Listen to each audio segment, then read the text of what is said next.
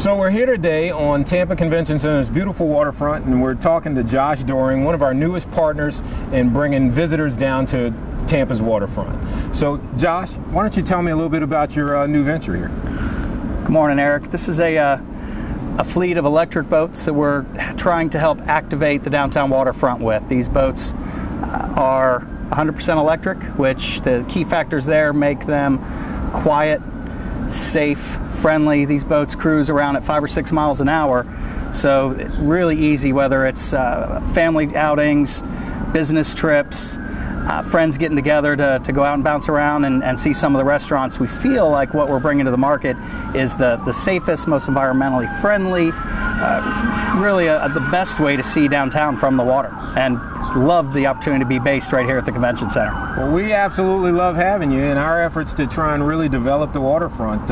You being our first tenant, we're really looking forward to the future. So why don't we stop talking and why don't we get on one of these things and let's see how they operate. Let's do it. Okay, so now that we're on the boat, we've actually picked up a designated driver. We've got the husband and wife team, so we've picked up Andrea. And tell me a little bit about how this thing operates. It seems pretty easy.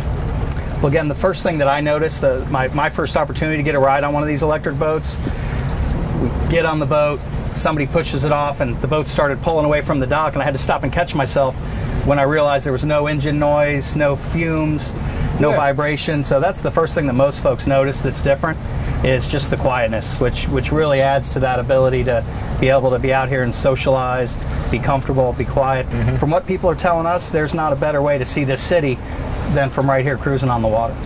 Are you able to go out at night and see how the waterfront's lit up with all the new lights on the bridges and all the buildings? We couldn't have been more lucky with, one, as Mayor Buckhorn came into office and really helped focus the city on the river being the center point of our city, mm-hmm. not a boundary point. So that was huge for us, and the attention has been amazing. When the sun goes down and there's some music playing on the stereo, it's like a Disneyland ride, and people get off of this boat and they've experienced something that they didn't even realize could be experienced here in Tampa. So kind of like It's a Small World Tampa style. Absolutely. It looks pretty easy to operate. Is it, when you rent it, do you rent it with a driver, or can you drive it yourself? It's a good question. I appreciate it. We've created some great little maps, and part of our orientation process, whenever anybody rents one of our boats, they do have an option. We rent them by the hour. Guests can rent them and take them out on their own. We go through a 15-minute orientation. We sit down, we go over a map, we show them where all the safety equipment is on the boat, figure out how to help them get the most out of their time on the water.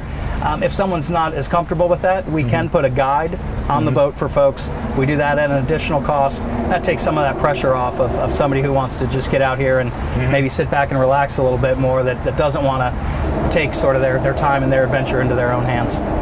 During the day, really, you could probably go as far as 2 hours up the river, and it's just a gorgeous, fun ride through the neighborhoods, and it gets quite a bit more green, a lot of homes.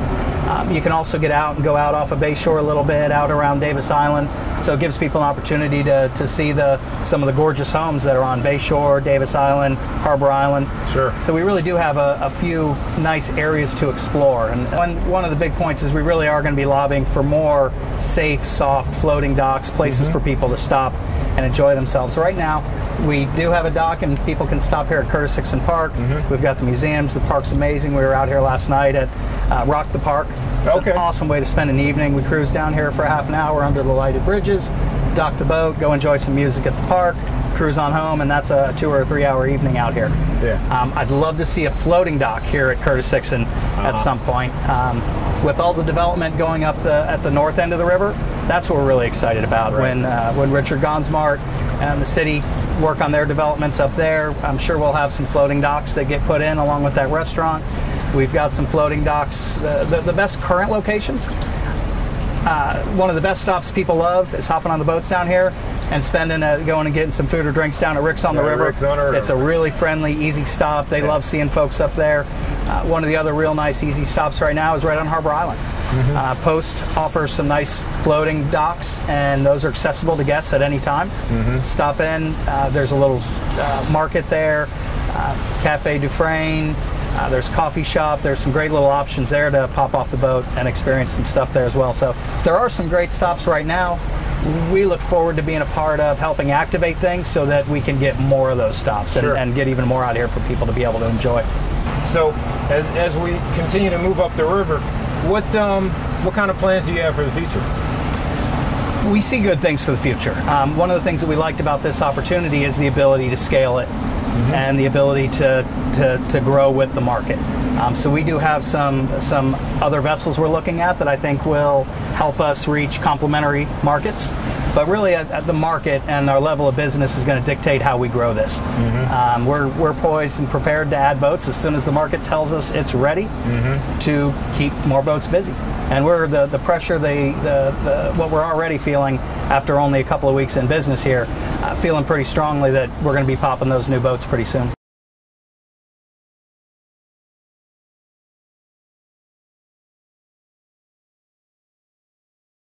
All right, so for Spotlight Tampa, I'm Eric Blanc, and I'd like to thank Josh Doran for spending some time with us today. eBoats Tampa. eBoatsTampa.com. All right, thanks, Josh. Thanks, Eric.